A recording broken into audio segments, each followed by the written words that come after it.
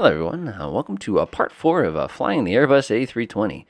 So far we've gone through just about everything. We've gone about how I do flight planning, we've gone how I do setup, we've programmed our flight management system.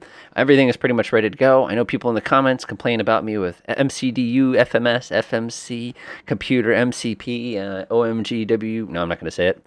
But again, in the general way, like I said, this is me. I don't fly these things for a living. I do exactly what makes sense. So at this point, everything has been programmed. Our flight management system is set up. Everything's ready. Our MCP's been set up. We basically just have to go. So let's go ahead and today we're going to be concentrating on startup as well as takeoff. So what we're going to do is first things first, whenever we're starting up, we always start up from the APU unless there's a reason for a high pressure start. We almost never need to do that in the real world. So to do that, what I'm going to do is I'm going to turn on our 2 batteries. I'm actually going to disconnect the external power. We can actually use external power in order to fire up the APU, but it's not critical. So what I'm going to do is I'm going to come over here where it says master switch. I'm going to go ahead and press that button. Pushing that button basically opens up a little door in the back of the airplane that lets air come into our APU. What an APU is basically a fancy system that allows us to have almost like a little mini engine on board. Of course, whenever we're working on the APU, we want to make sure we go ahead and open up the left side fuel pumps. The reason we're doing this is because if you remember, our APU sucks fuel out of the left side of the airplane. Now that that's been activated, we're going to go ahead and come over to here and flip on both our navigation logo lights just to be nice. We're also going to go ahead and flick on our, normally it would be our navigation lights, but I'm going to flip on my wing lights here. This should be more than enough lights to kind of let everybody know that we're going to have hydraulic pressure. And again, I've got the little distinctive red light saying, hey, my hydraulic pumps are working. Now you're saying, wait a minute, you said APU. Well, bad news. We can't turn the hydraulic pumps on or off. So as long as those are on, we have to kind of let everybody know that they're working. All right, now to start the APU, simplest thing in the world, we just go boop and push that button just like that. And as soon as you do that, it's going to go ahead and get that thing rocking pretty much right away. Unfortunately, we can't bring up the APU page down here on the ECAM, which is kind of a shame because it would tell us exactly what RPM the system is working on and kind of let us know that's working. But what we do know is if we go to the fuel page, you're going to start seeing the left side fuel quantity come down because the APU is a little tiny gas turbine. It is going to be inhaling fuel in pretty big quantities here pretty quickly, especially when we ask it to start up. I'm just going to go ahead and give it a moment to kind of catch up, and I believe the APU is now running, and it says the word avail, which means we're pretty much ready to go. Go ahead and push it, and that system will go get all fired up and ready to go. Okay, with that being said, now we want to go ahead and turn on the APU bleed. Of course, the APU bleed is just going to suck air away from the APU system and provide it into both our engines. Starting this engine is not done electrically. Starting this aircraft is done completely basically by going ahead and pulling air. I think I accidentally pushed this button twice. I'm sorry. It's going to be pulling air out of the APU, jamming it into the 2 engines and getting them working. Now, interestingly enough, with this particular simulation of this aircraft, we can actually start both engines at the same time, which I'm actually going to take advantage of. So I'm going to come up here. Of course, we want to turn on a beacon light just to give everybody a heads up that, hey, we're about to start our engines. But before I start our engines, this is kind of an interesting little thing here. We generally start our engines as we're being backed up. I know that seems like, oh, this is a little strange. I know that sounds a little weird, but generally when we're sucking stuff into an engine, especially engines of this size, anything close by tends to get sucked in with it. So we always try to give ourselves as much room as possible. And the other thing, too, is we're trying to save fuel. So why start the thing up right away if we're not going to be needing to use it until a little bit later on? So what I'm going to do is I'm going to go ahead and call up the ground real fast. I'm going to ask them to go ahead and push us back. Maracaibo ground red 6-4, requesting pushback. And we're going to ask them to push us back to the left also. Now, the interesting thing is this is the world's fastest pushback. By the way, you cannot be pushed back if your parking brake is engaged. So make sure you disengage your parking brake. Now, in the real world, we'd have to come up here and worry about our INS and everything like that. We don't have to here because of the fact that it's just not a simulated system. All right, let's get this thing starting. Super duper simple process here. We're going to do both engines at the same time, which I know most people will look at me and go, one of those things. But unfortunately, they left us with the ability to do so. So for those people who just gassed, I will turn one engine on at a time. So what I'm going to do is I'm going to crank this over to the ignition start position, and I'm going to turn on the master switch. Normally we have to mash this button here, but we're not going to worry about that today. As soon as we click that on, that's going to go ahead and fire this thing up. We have 2 different turbines we're interested in. We have the big blade in the front, which is the N1, and we have the little blade in the back, which is the N2. You can see this thing is spinning up, but there's no fuel flow yet because we haven't actually turned the fuel on. The fuel turns itself on automatically once you exceed a certain RPM. How do we know the fuel got turned on? Because you silly, silly person forgot to turn on the fuel. Please don't make that mistake. Those pumps should have been turned on before we got to that point. But what will happen is the fuel will be introduced once we get to 30%. It'll fire up the exhaust gas temperature, how you can tell it's working. And now, of course, we're in a good position here. I'm going to go ahead and tell them to stop pushing me. Unfortunately, by the time they stop pushing me, I'll be probably pushed back into the next town. So I'm going to go ahead and engage the park and brake real quick like that as well. So my big mistake there is I'm not going to go back and fix it. Turn the fuel pumps on before you start the engines. So now our engines started up quite nicely. You can see that my little turbine in the back is spinning nicely. I've got pretty good temperature. In the event that this started shooting up into the red, you'd have to run down here as fast as you can and slap this lever off. And of course, you can see my main engine's turning at about 20% of its maximum RPM. Coming down here, we're going to start number 2, or number 1, I should say. Just go ahead and left click on this once. It's going to get that thing turning pretty much right away. The neat thing here is in the real plane, because one engine is now running, the air pressure coming out of this engine would now feed with the air pressure coming out of the APU into the front engine, which would cause it to spin up a little tiny bit faster. Give that just a few moments to go ahead and get us going. You can see it spinning up again. No fuel has been introduced yet at this time. We're still waiting for that magical point. All of a sudden, the fuel flow gets turned on. A little bit of fuel comes rushing, and whoosh. You can tell we've got a good light off because the temperature starts coming up extremely quickly. We can always come out back too and watch the little heat coming out of the back of it to tell us the engine is running. But we can also take a look right here at this handy dandy instrument. So that's all preset. That's all ready to go. I'd like to go ahead and do kind of some little housekeeping things here. Make sure our air pressure has been set. Our QNH has been set. We want to make sure our flaps are going to be set correctly once we get up enough pressure going here. And we need just a couple more RPM out of this engine. That'll do it. Click, click. We're going to actually be using no flaps for takeoff, so I misspoke there. We're going to come up top. We're going to go ahead and turn on our taxi light just to kind of give everybody a heads up that we're going. I like to turn on the runway turn-off light, especially if it's nighttime, but again, do whatever works for you. Once everything is working, I'm just going to confirm our engines are started. I'm going to reach up here. I'm going to go ahead and shut off our mode here. You can leave this on to ignition mode during takeoff for safety.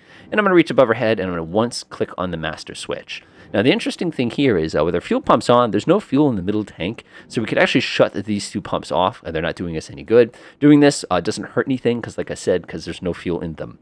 Another problem we've created with our little nasty startup here, is if we go to the fuel page, is we notice we have a fuel imbalance. If we wanted to try to correct that, we could actually come up here and do a quick little crossfeed where we'd actually feed fuel from both engines connected to each other. This is an effective technique. It works fairly well. Okay, so everything's been set. Our lights are set. The aircraft engines are running despite my effort to try to kill us all. And everything is looking pretty good. By the way, these aircraft engines pumps are powerful enough to start themselves even if you don't turn on the electric fuel pump. It's just considered good practice. Okay, normally what we do, of course, is we'd ask them very, very nicely for some permission to go ahead and taxi to our runway. This is kind of an interesting airport as far as runways goes, because typically what they do is they use one runway to back taxi for the other runway. So it creates kind of an interesting little situation here. Our actual takeoff runway is over here at tree left. So we're actually going to go this way, follow the runway, and then come around the corner. It's just kind of interesting how that works. We'll go ahead and disengage the parking brake. And we're going to go ahead and push the throttles just a tiny bit forward.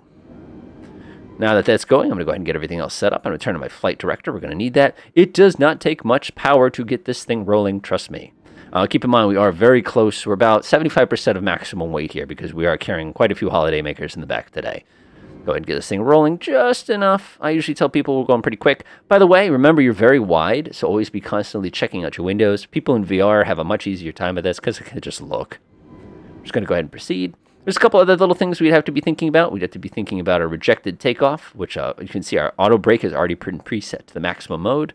Basically what that does is in the event that we pull the throttle back during takeoff, it'll jam on the brakes for us.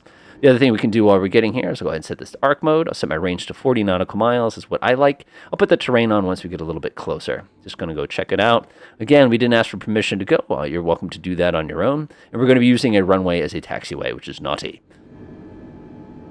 All right, I'm just going to enjoy a nice little thrust. You can see I barely got the throttles cracked here. I'm using my feet here. In the real world, of course, we're going to be using the handy-dandy tiller, which is right down there on the left. We don't have that capability. It's just kind of built in. All right. When you're in an Airbus, you want to go out and then turn. As you can see, I did not follow the yellow line. I went out and then turned. This technique requires a little bit of practice, and obviously the bigger and scarier the airline that you're flying, the more out and turn you are. If you actually look at the aircraft from the back, you'll note that the wheel that we pivot on is behind us. So you have to imagine your turning point is back here as opposed to in the front of the aircraft. Otherwise, you're going to do it at least twice, is you're going to overrun the grass by accident as you're trying to take a corner. That's just a general piece of airliner advice. And obviously, if you're in a 747, remember you're like 50, 60 feet off the ground anyway. So that definitely impacts your ability to perceive the stuff on the ground. So I'm taxiing pretty quickly here. Again, I'm using just gentle feet. Remember, you are a heavy airplane. Our gross weight here is pretty staggering. It's a 64,000 kilograms right now. We don't weigh 2,500 pounds like we do when we're flying like a little Cessna or something like that. This thing is heavy. So we're just going to proceed on a little taxi here. Again, a pretty good little run. If you see the speed starting to get indicated and there's no serious wind, that would make me a little bit nervous. That would simply suggest that you're probably going a little bit harder. When you're really, really heavy like this too, sometimes you have to kind of keep the throttle cracked a little bit. You can't just let go of the brake and hope the thing accelerates. Of course, the bigger and heavier you are, it seems the wind is now no longer favoring 3 left. But hey, we're just doing what air traffic control asked us to do originally. Interesting how that plays out, but welcome to the real world with real wind. Obviously, I think we're having an issue with Flight Simulator here on account of the fact that this says 3992. So there's more than one thing going on here. But again, you can work with it with working in your particular situation. All right, we're going to take a nice gentle turn, and then we're going to wait till we go out, and then we're going to go after the turn. As you can see, I've kind of waited. This is a really, really good turn coming up here in a second here.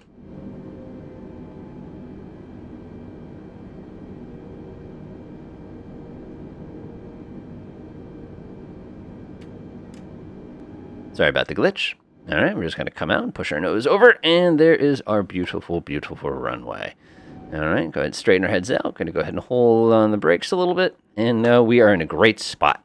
Normally in the real world, this is where we want to go ahead and kind of confirm our flaps. Remember, we're doing a flapless takeoff here. The interesting thing is, if you want to see something weird, if you go to performance, click these buttons to get our flap speeds. Watch what happens if I put the flaps down.